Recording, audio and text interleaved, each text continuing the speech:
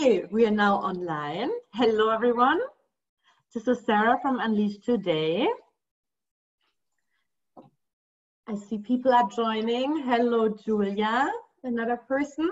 And hello, Sharon. So nice to have you here. Thank you so much for having me. I'm really thrilled to be here with you all. Perfect. Let's just wait a few seconds until more people are joining. Sure. It's very early in the morning after all. It is very early in the morning for me, so I have to have a cup of coffee this morning. Even though it's late, me too. Yeah. I like that. I like that a lot. Yeah. Coffee's good at all times of the day, right? Exactly. Although here in China, of course, it's more the green tea that is very popular.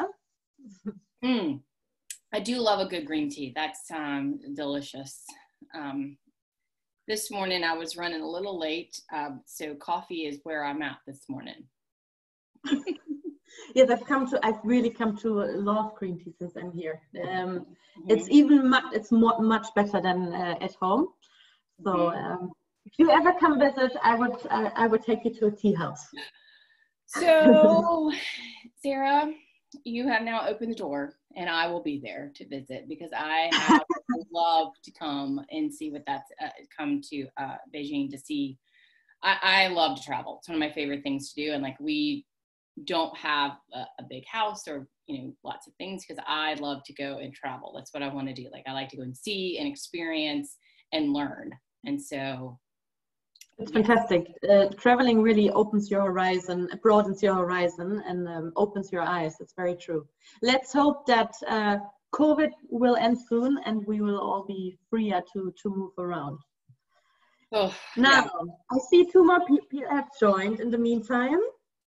Hello, Kate. Hello, Ian.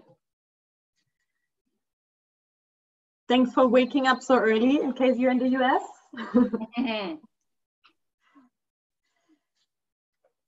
Now, perhaps we wait another minute and then we will get started. Yes, usually you have to wait at least 5 minutes before everybody gets.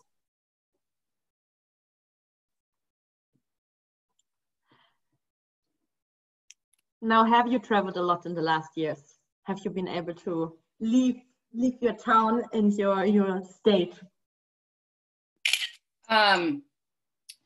So let me think about this. We travel a lot within the state. So we have the mountains. So I live in Charlotte, North Carolina, which we may repeat here in a minute, but I do live in Charlotte. So we have the mountains and the beach very close to us within a couple hours drive. And so we do a lot of travel within, and then we're very close to actually South Carolina and Virginia.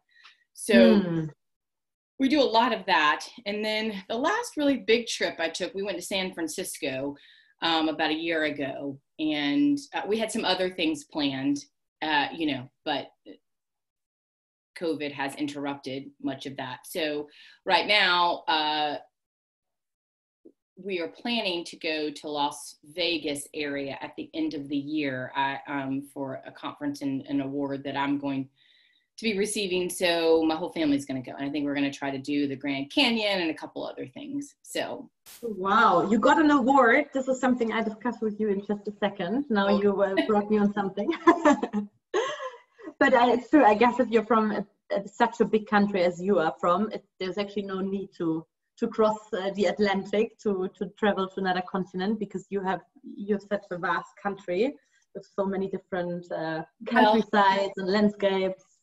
There are a lot of really amazing things to do in the United States.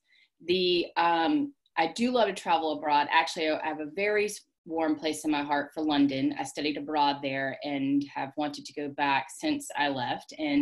But in the midst of all of our travel, having children changed some of that. So it's a little bit of a different ball game when you're carrying two little people. And so now they're a little bit older, so we can start doing some bigger travel. So I really want to take that. We've talked a lot about, they're very interested in going abroad. And we watch this car show. My son does. He's very obsessed with it. And supercharged cars, I think is what it's called. And they're in London. He's like, I want to go visit. I'm like, yes. Wow, another reason then. Yeah. Perfect. Now, should we get started, Sharon? Given that it's 5 past, I see another person has joined. Hello, Elizabeth. So, hello, everyone. I'm Sarah. I'm speaking to you from Beijing, and I'm the co-author of Unleash Today. And I'm very excited to be here today, joined by Dr. Sharon Torrence Jones. I hope I pronounced this correctly. Good. And we will speak about confidence building with passion. And I couldn't be more happy to have her on board, as she's really an extremely passionate and confident person. And I'm excited for her to share her experience and her knowledge with us. Now, Sharon, before introducing you in just a second, allow me to introduce myself very quickly and Unleash Today. So I'm, as I said, one of the co-authors of Unleash Today, together with Kate Surala. And we are two, let's say, bold millennials that climbed up the corporate ladder very quickly. And we faced lots of challenges on the way. And last year, the two of us got together and said, you know what? We want to share this experience. We want to share our lessons learned so we can help all of the young, ambitious women out there to maximize their potential in the workspace. Now, we are very excited to have a team of now 13 people, as well as around 50 international experts around the world that support us in that endeavor of publishing our first book in November. So if you want to learn more about confidence building and overcoming perfectionism and how to network well, also virtually now during COVID, of course, then do make sure to subscribe to our website and our different social media channels.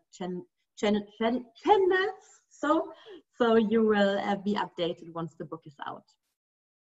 Now, very quickly to the people on the line, we want to make this very interactive. So if you have any questions, please don't hesitate to write something down, to ask your questions. So this is interactive, as we don't really have a set agenda and want, of course, give you the opportunity to raise comments and questions you might have. Now to you, Sharon, if I may say so. If I describe you, I was thinking beforehand how I would start. And I was thinking, you know what, she is a positive-minded, motivated, out-of-the-box thinker. This is really the first thought I had after having spoken to you. So I'm super excited that you are here today and share your kind of personal experience on how you develop this kind of strong confidence and passion that you, I personally think, display very much.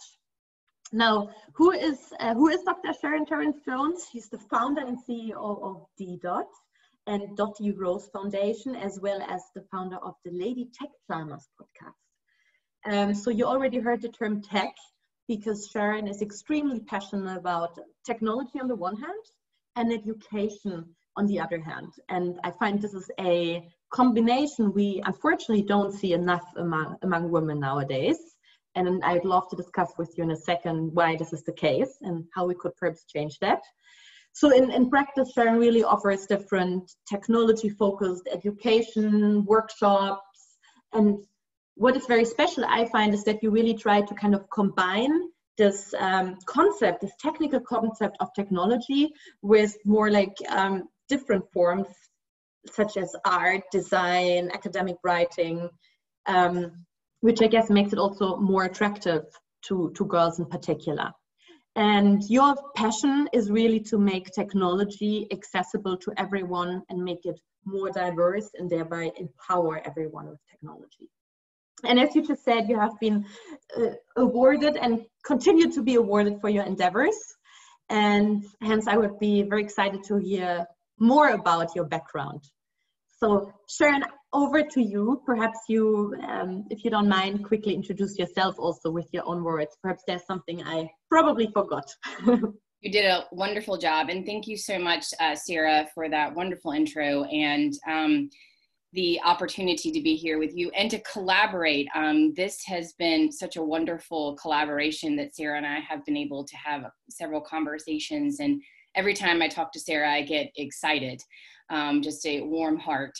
And so thank you so much. As she said, my name is Sharon, and yes, I have been in education for 20 years, almost 20 years, and my focus has been computer science. I am a smidge older than Miss Sarah and Kate, and And so I'm right on the edge of that millennial Gen X group of individuals. But I say that because when I have started my educational journey, most of what I have learned in technology has all been self-taught, because growing up, I didn't have a lot of access to computers and all the different elements around technology. And so I've self-taught myself most everything I know, which is part of the reason why it's become such a passion to find the similarities between what you're learning in technology and everyday actions. But yeah, I've taught high school, and then had the opportunity to teach at our community college here, which would be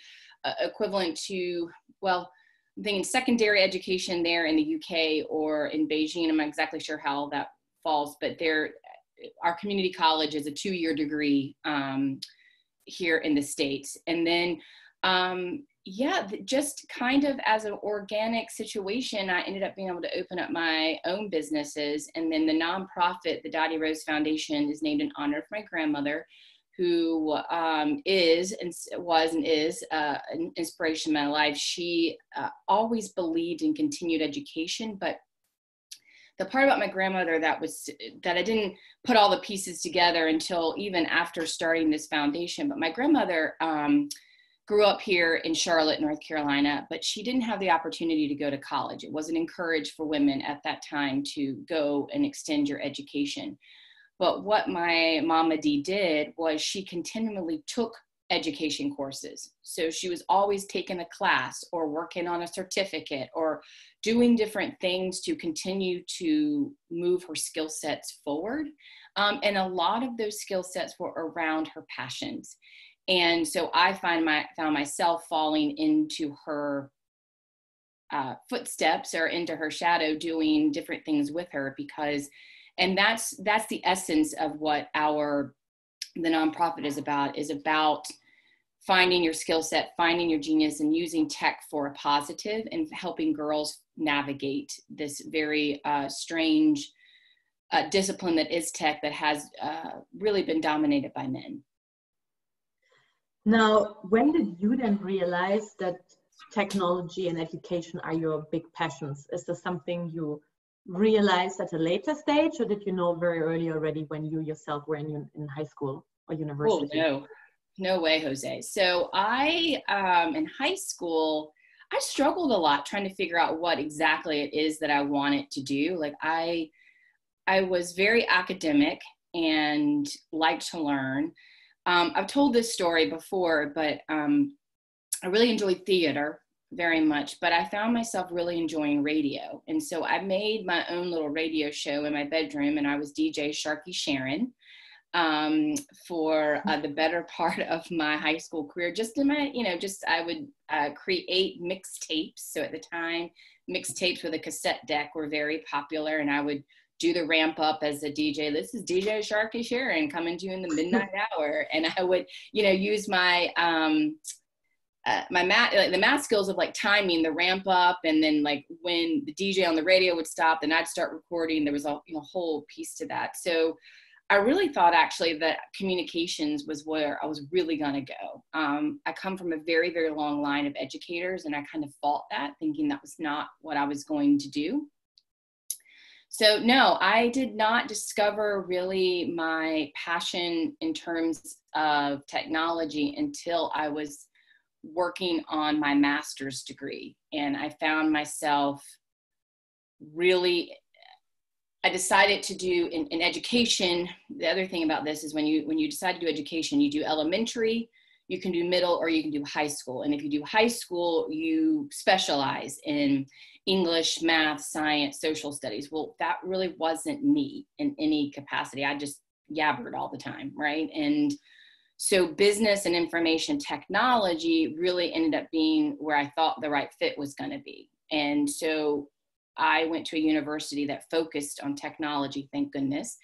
And at the time was very innovative. I went to East Carolina University for my master's, and they were one of the first to put out distance learning. This was back in the day when you had your big webcam that's set up on the top of your computer, and it would, you still dialed in, and it would sometimes work and not work. And that's where I really began my passion. I made my first web page on 5 floppy disks and I pop them in to figure out, each page and upload it. But like, there was something really invigorating about being able to tell the computer and learn how to work with a computer instead of being scared of it.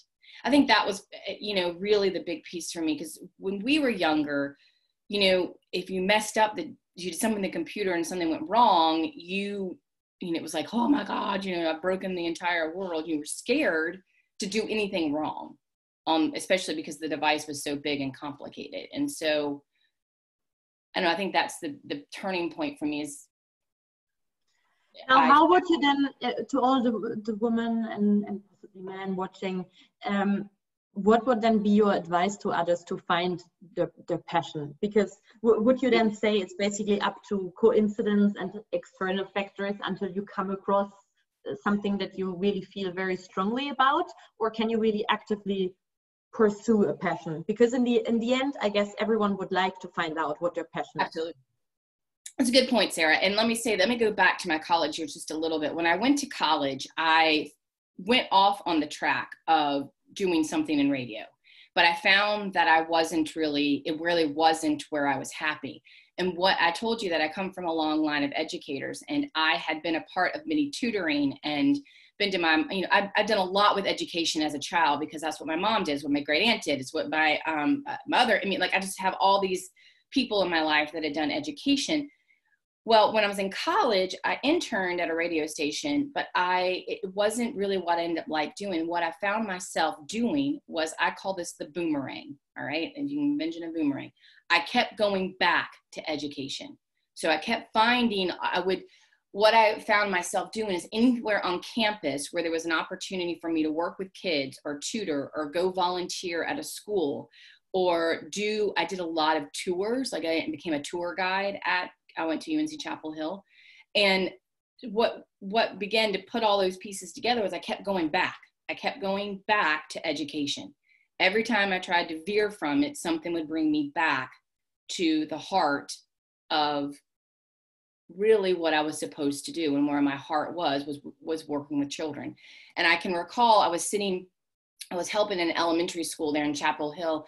And I thought at that moment, I was still sort of struggling about what am I going to do? And this was early in my senior year of college. And I decided that I would go ahead and apply for my master's degree in education, because I found myself just continually being excited and invigorated by being around a school. So what I would say when you're starting to think about what your passion is and how this works, the one thing is gaining self-awareness, understanding who you are and what do you go back to over and over and over again. When you sit down and Google, or when you sit down and you're excited, when you get lost in something and you don't realize that you've just spent 2 hours doing X, Y, or Z, that's when you begin to find your passion. When I sit down and I start thinking about, a lesson or something that we're going to work with in the kids, I can I go down these rabbit holes and these trains, finding all different kinds of activities and things that we can do with kids that it just lights me up. So that, to me, is the boomerang. Where do you go back to? Over, and as much as you throw it out there and, you may think that's not what you need, you keep coming back. And probably it's something you have been doing or keep on doing, but you might not be aware of it. So I like your advice to kind of perhaps sit down and really become more self-aware, reflect a bit on when this happens, this boomerang effect. I like that. It's a very nice picture. Now I wonder, you are confident and you turned your passion into a profession. It's like a job, basically. Mm-hmm. Is this then an equation? What you say to become confident and successful, you always need to turn a passion into a job? No. I don't know that that's always, for me, that's what ended up happening. This is what I would say. We struggle often as females in the workforce to really find our voice and find where we stand. What I would say is, what I have learned over the years, and this just comes from experience, and I want to be very, very honest. This is this talking about finding confidence and finding it with passion is what has really worked for me, because as a child, I was very, very shy.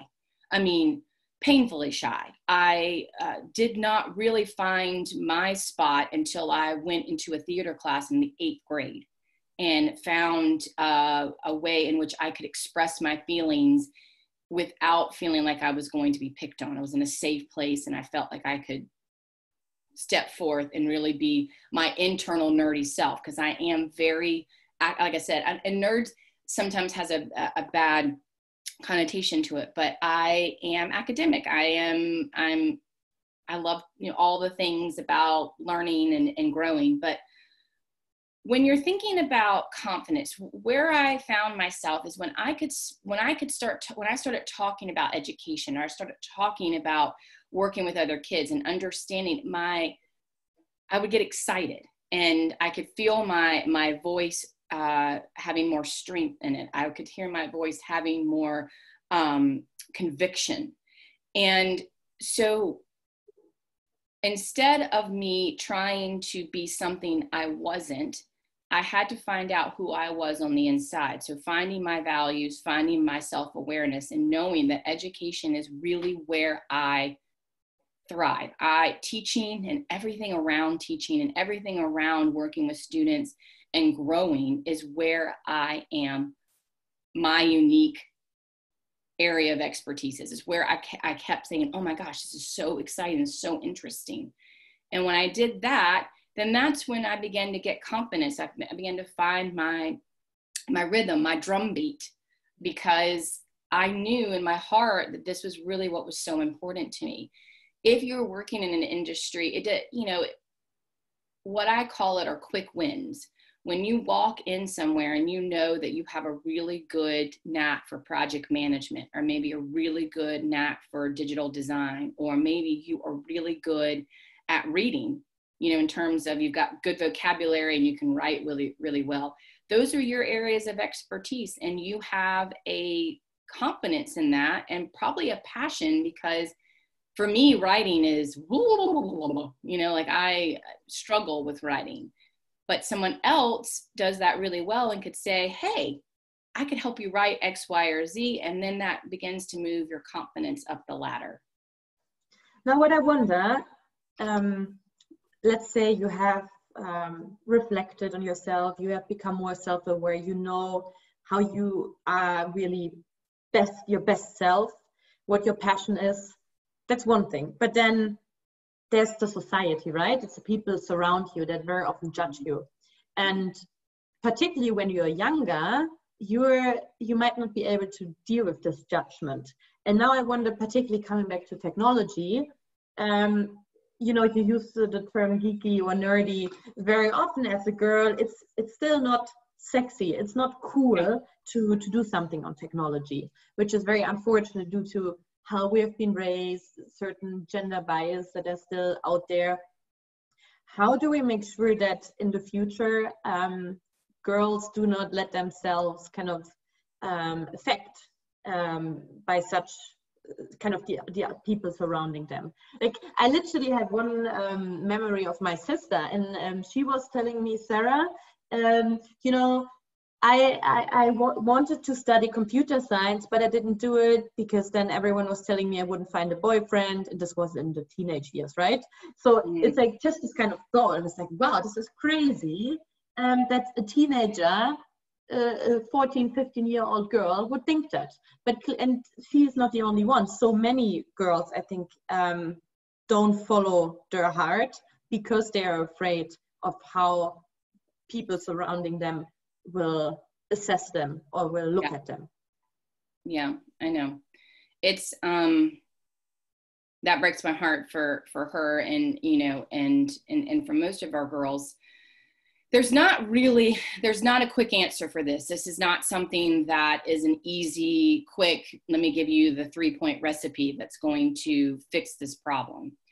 What I do know is that we have to have better conversations about what is technology and begin to demystify what is computer science.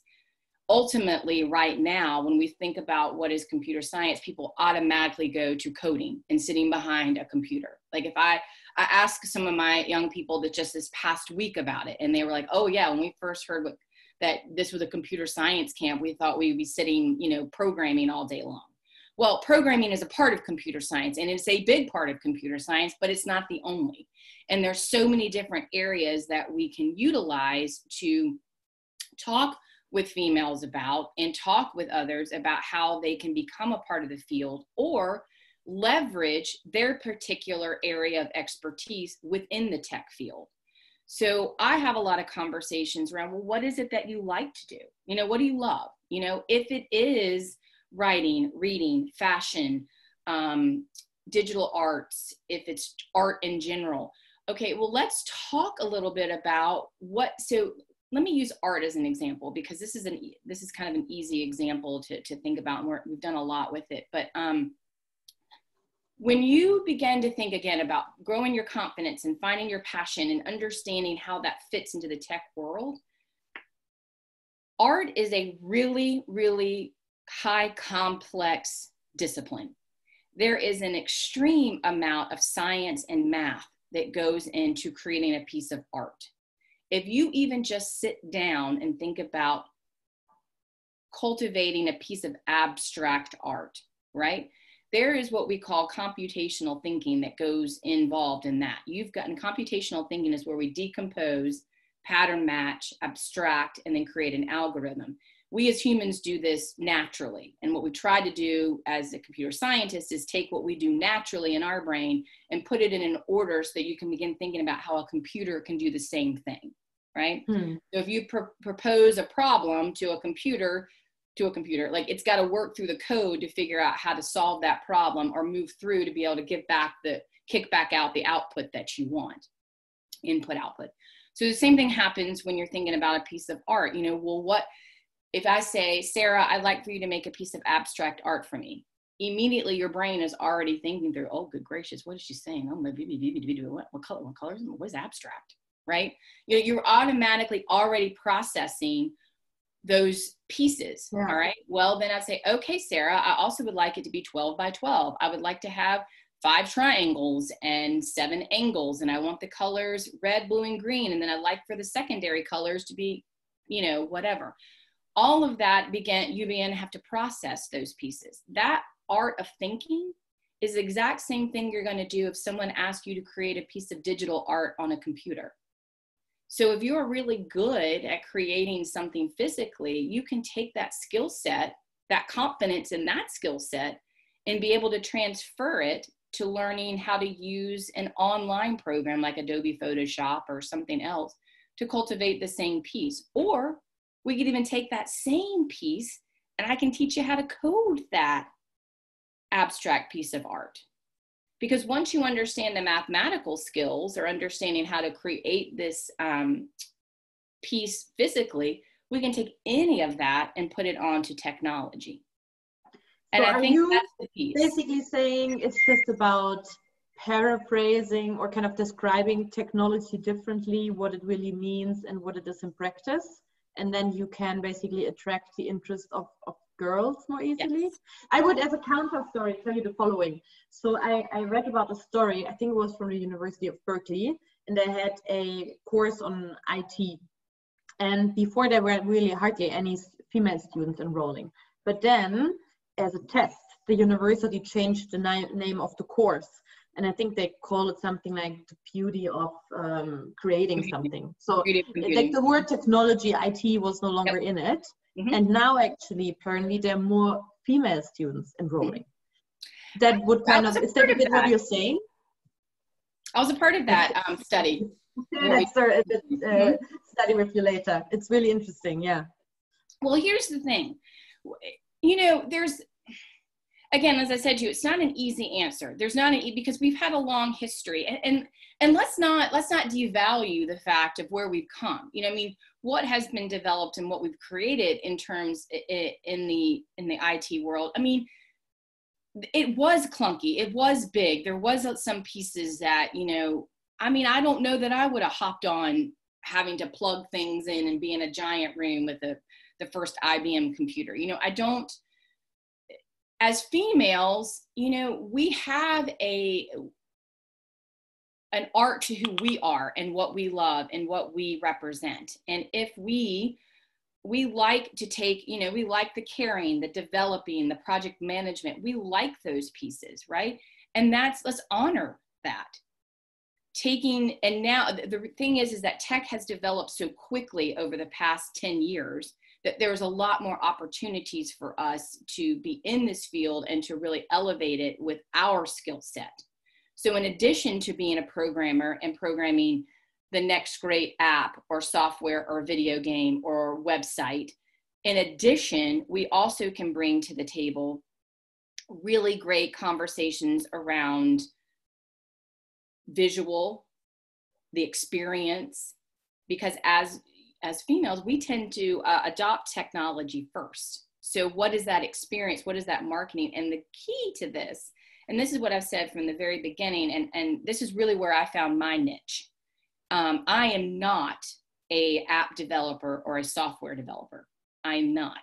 It's actually a part of me that I don't particularly enjoy in terms of computer science. Where I found my love was in data. So data is really what drives everything we do, period, in business, but it's a huge component of computer science. Anything that's machine learning, artificial intelligence, website, all of that's driven by the numbers. Who's using, what's using, how are we using data to teach the computer to do something? So for me, where I found my love was in analytics and using programming to find out information. And I was told for a long time that I wasn't very good at math, but I'm very good at math, by the way. I just had to find where I found my passion. So I'm blabbering a little bit, but my point is that for young ladies that, are really, really good at math or really, really good at science, they can find their spot in the world of tech just based on what they really like to do. Now I wonder, and actually before I say that, just to tell the people on the line, we have 10 more minutes left. If there are any questions, please don't hesitate, write them down and we will respond to them. I wonder, you were just saying, people said you were not good at math. This is something as a girl I would hear often during high school. Now I wonder, you teaching girls, I assume you would never ever say something like this. How do you empower the students in your classes, the girls? How do you make them realize that these kind of phrases like "you're not good at math" are absolute nonsense? And that because how do you tell that a little girl or a teenager? Because they very often will probably embrace this and keep that in mind. Oh yeah, I'm not good in math, so I won't even try. So do you have any confident formula, so to say, that helps you to encourage and empower these young girls and women? Well, two things. There's several things, but one thing is I practice what I preach. So I myself don't know everything. So I often tell them all the time, like when we're doing any of it, I ask for their help on almost everything. Like, I need y'all to help guide this old lady. I'll say that a lot, but one thing we do is if that comes out of their mouth, and it does often, it's an interesting question or concept we've gotten to. I very defined piece. I had a camp where I had some like 8 to 11-year-olds in camp, and we did all kinds of mathematical equations and concepts and creating art and things like that. The next week I had fashion camp, and we were going to be using tech to design fashion. The first thing that came out of one of the young ladies' mouth, and she was 12, was, "I'm not good at math." And I said, "Oh, no. We're going to reframe that conversation. You are excellent at math. We just have to figure out the right way to apply it." So a couple of things. One is I often tell them we have to reframe failure. We have to think about failing differently. Here's the truth of it. No matter anything that you have ever learned in your life, and I know for kids, sometimes they forget because when they're younger, they're learning all the time, right? As we get older, we think we've got to have everything right the first time. And in particular, in this particular time in our culture where so much is instant gratification and having to know and move forward. But I tell them, you are not going to get this the first time. It is likely that you're going to have to do it 2, 3, 4 times. But by the 5th, 6th, or 7th time of us trying, we're going to get this. And so that reframing of what does it mean to fail and how do we do that to improve the next time? If we start, we do a lot with data analysis in my camp. So, I mean, in particular in fashion, we run a lot of numbers around what is selling, what is not selling, how many people have clicked on a website, what is the algorithm that keeps, that moves you up in the feed. And the first couple of times we did it, they were like, oh, you know, they're just, we're going to try it again. You know, yesterday I was teaching web development and I had 2 9-year-olds and they literally were like ping pong balls. And finally, when I got them to, you know, like, all right, we're going to try it one more time. And that last time they were able to code it correctly. But to say that, and the way that I encourage them is, one, we've got to reframe failure. We have to think about it in a different way. You have to fail forward. You're going to make mistakes. It's okay to make mistakes. In my particular camps and workshops, it's safe. It's safe to not get it right. It's safe to have the conversation that you don't understand, but only with the perception that you're going to keep trying. And the other thing that I tell them is that we have to embrace some uncertainty. Whenever we're learning something new, as much as we want to have everything planned out, and believe me, this is hard for me to say because I am not good with change, oddly, we have to embrace the fact that the only thing that is certain is change. And just like everything that's happened with COVID, we have to figure out a way to use that computational thinking skill set to pivot and move and rethink. So when you mentioned earlier that I was an out of the box thinker, it really, that warmed my heart a lot, because that's what I have always sort of prided my career on, is finding different ways to solve problems. And that's what I have worked to instill in my young ladies that come through our program, or any of the women that I've taught. How do we solve it differently? Now, perhaps at last, I would also be keen to know, do you think there's only a need to educate these girls and help them develop confidence? Do you think boys at this age, they have the confidence already? I mean, there are studies, of course, that do prove that the confidence level of girls continues to be lower than that of boys and men until basically the early 40s. But do you see any change also in the behavior of boys? Do you feel like something should also be done to influence their behavior? Oh, yes. I actually have 2 sons of my own. They are 9 and 6. And my son attended the camp with me last week as the only boy in the camp. Wow. He had all, you know, his closest friends are girls. I know we don't have much time left, and I could talk for days and days and days about this, but yes, young boys have to have confidence too. They also have to understand that in terms of gender equity, that they must respect the other gender as well. However that gender identifies, as female or male, you know, whatever that works for that individual. And that it is truly about collaboration. We are better together. Female brains and male brains work differently. I mean, that's proven in science. It's been proven for years and years and years. But together, it creates this wonderful whole. And what I tell my girls, the reason why I have focused a lot on females in my programming is because middle school, and I focused mostly on middle school girls, is just a very strange time hormonally.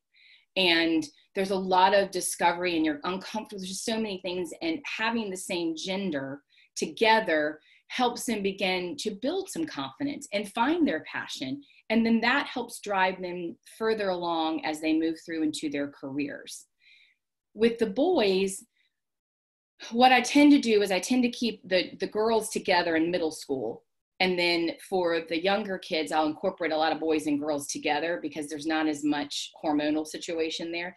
That middle school area, I keep them together. And then by the time they hit high school, I'll bring them back together again. You know, just kind of, that's a little couple year hump there that I separate them out. But yes, we have to empower the boys too, and we have to empower them to understand equity and collaboration as a part of their work.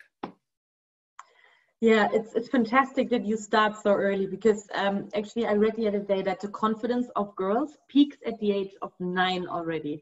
So I guess if we start very early, we can make sure or prevent certain attitude that or a kind of thought process and pattern that young women often display. Now, Sharon, just let you know, there was one comment. Thank you for your inspiring thoughts. I wish I had you as my teacher. I can only reiterate that. I'd love to, but perhaps you can change that. I should participate in one of your workshops at some point. Now, well, you all still can, Miss Sarah. You guys can call in and be guest speakers 100% to either my girls or the teachers that I work with. Your story is inspirational, and how you have been able to find your own confidence and how you found you navigated. You know what I mean? For me, I found it through going back to what I loved, you know, and I know that you did the same. You just did it in a different track than I did. You know, I mean, corporate is a very different beast than education. Education has, it's two different, very different tracks in how you move down. And in education, you know, you're either a teacher, administrator, or, you know, or working in the central office. And so that's the other piece that I also want to say is that there's lots of different ways to still be in education, but not, and inspire, just not necessarily, you don't have to be in the classroom. You can do, I guess, what I'm doing, but you can do anything you want to. Exactly. There are many different ways, and there's not one size fits all method to find your confidence. So let me perhaps try to kind of summarize what we talked about in the last 40 minutes. So we started out with passion, and I was kind of claiming you seem to be confident, you are confident. Is it somehow related to your passion? Because you know what you're strong at, what you're really good at, what you're very passionate about. So you kind of shared your path of how you found your passion, and you were kind of describing that there are different ways, and in any event, it might take time, and we shouldn't expect to find our passion within a year or two if once we suddenly start looking for it. And I love this kind of idea of this boomerang effect, that very often you actually know what your passion is. Yeah. Really what you have to do is sit down and become self-aware of your kind of your feelings, what you feel strongly about. You described that something always pulled you back to education. And I guess in the end, it boils down also to intuition, right? What you really, but yeah, your body and your mind and tells you in the end. Mm-hmm. Then you also said you should learn to listen to your own values, to yourself, rather than listening to the voices around you, which I guess is difficult, particularly when you're younger. But by collaborating, you were saying, for example, having boys and girls together, but also just having kind of girls groups and working on things together and asking for help by being vulnerable and sharing your thoughts, you might learn to become more authentic by just being yourself and having the courage to be yourself. And then I also really liked, you were saying, reframe the conversation around failure. Don't see it as something negative, but as something that is part of your journey, right? There are no quick wins, but a journey is a failure is necessary to come to the win in the end. And you were also referring to COVID as for change. In the end, we can never anticipate and foresee the future. Things can change also unforeseeably, like now with COVID. So we need to be able to reframe perhaps also our ideas, our goals, and just be flexible. I wonder if there's something I missed or anything you would like to add to this quick summary that I tried to present here. You did an amazing job, and again, why I really enjoy working with you. You're so good at putting all that blabbering that I did into a good, concise piece. No, I would say this, and I want you and I have had this conversation before, and I want the rest of you all to understand that I've had this wonderful opportunity to talk to Sarah, and part of the reason why I continue to gain my confidence is because I have women like Sarah that we can have a conversation with, and we can talk about celebrating each other and empowering one another to tell our story, to hear our voice, and understand that this didn't happen overnight for me. I mean, I have spent years of struggling to figure out my place of where am I supposed to be. And the only thing that I found that would always bring me solace or success is when I went back inside and knew and went back to what I felt was who I am right here. And I'm in my heart. And that was making sure I was true to who I was, making sure I was true to who my values are. And my values have always been faith, family, and fellowship. And that has come from my grandparents and my parents. And as long as I could drive that, the rest of it began to fall in place. And I think that that's my ultimate message, is that when we believe in what we love and who we are, the rest of it just begins to happen. And I still learn every day, you know, so much of my journey is still to come. I have grown tremendously over these past 10 years or so. My 30s were quite a decade of change, of marriage, family, you know, marriage, children, job changes, etc. I'm excited. I just turned 40. So 40, I think, is going to be a marvelous decade. But the other thing that I want you to think about too is when you do find your passion and you find where you feel like you're going to be successful, know that the road is not always going to be easy. And my mom gave me the best advice that I've ever had in my life. And I'd share this with Sarah too. She always said, give yourself a year. When you make a change and you decide that this is going to happen, it could be anything. You get married, you have a baby, you change jobs, you open something, you start something new. Give yourself a year to figure out the ins and outs of how that's going to work. And somehow, she's always right, that when I hit the darkest of my darks, that I think to myself, okay, give myself a year, give myself time to accept the change, to learn from the change, and know that that's going to move me forward. It's not going to be perfect. And in between, you may have a quick win or two where you're able to do some things that really keeps you moving. But somehow within that year, you begin to find your rhythm and all the things begin to fall into place. So that's so really much. Yeah. Thanks so much for these final, beautiful words. And I can only resonate with what you just said. I really love it.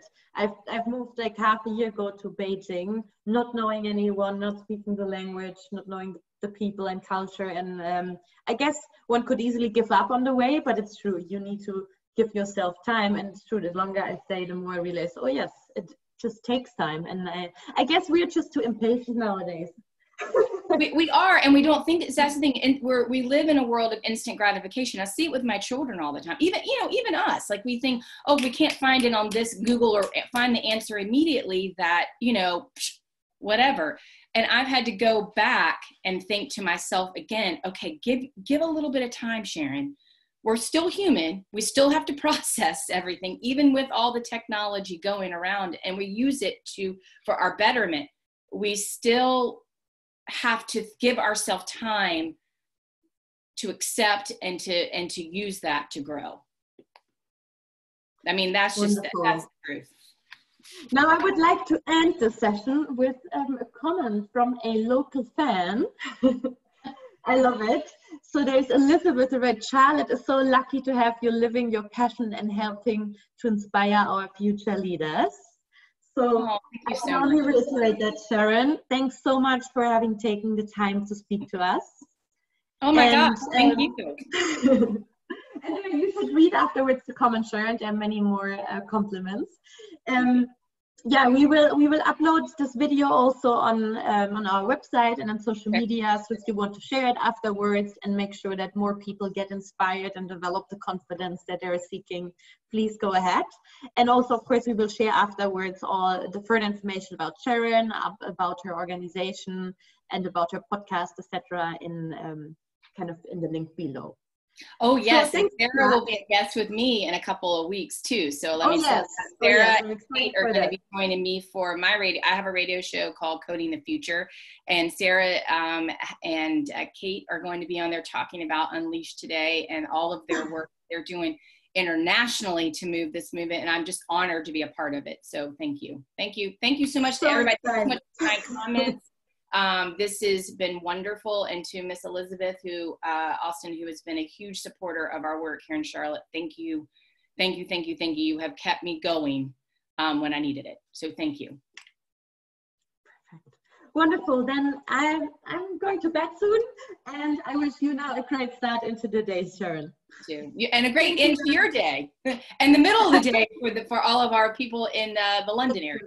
Oh yes, that's very true. Have a fantastic day, everyone, and thanks for joining. Bye.